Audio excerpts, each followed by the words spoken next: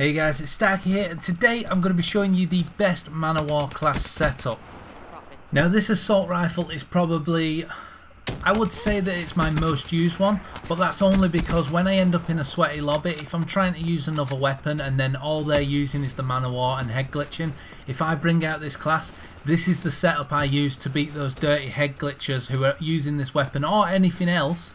And if they're just camping, I'm just going to run around the corner and this weapon is a 2 or 3 shot kill every time.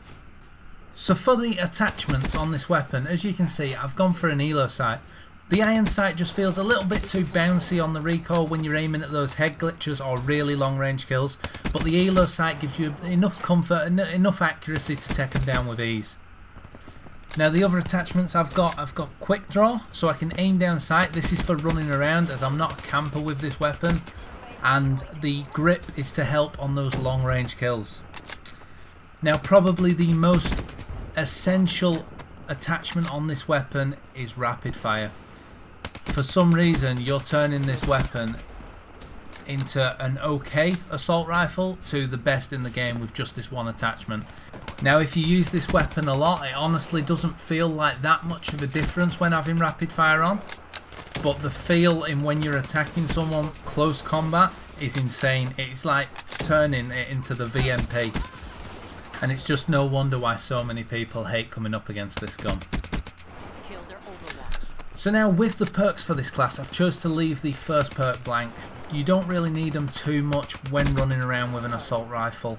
Unless you're going to be in the close rooms, you may want to take Sixth Sense, but I wouldn't recommend it, as if you're running into a place where you know people are camping, you're basically giving them kills. So for the second perks, I've gone for fast hands. Combined with quick draw, it's absolutely lethal and the most overpowered combination to have on this game on pretty much every weapon. I've also gone for scavenger because I hate running out of weapon, and I am sick of picking up other people's weapons when they've got a recon sight and an SMG. Always try and pick up another weapon when you see one just in case, but scavenger alone should hopefully leave you with enough ammo to not have to worry about picking up another weapon. Now the third perk I've chosen on this class is awareness. You can swap this out for dead silence if you prefer. I actually don't have a preference between the two. I've got a headset, so if I use awareness I can hear people coming, but also when I'm running around the map I can hear them when I'm chasing them behind. I know which ways they're going, but if I have dead silence, obviously then they won't hear me chasing them.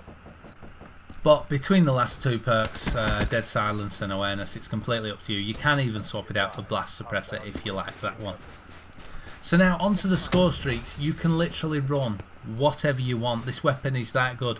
You can stay low if you're in a team with UAV, counter and hater, or you can run a bit of a kill whore class for yourself and have the UAV, Talon and Wraith like I normally run.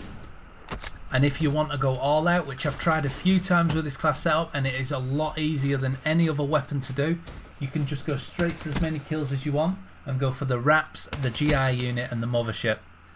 But definitely, if you're going to stick to a quick game like TD, then I would just go UAV, Talon and Wraith. Now this is one of my favourite classes to use when people are annoying me, so if you do try it, don't get upset with all the hate messages you get, because there are some bitter and salty people after playing them with this weapon.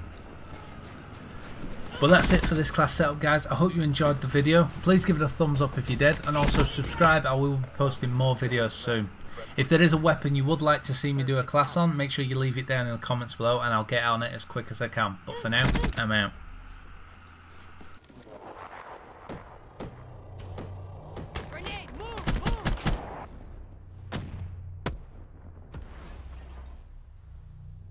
That the best you got?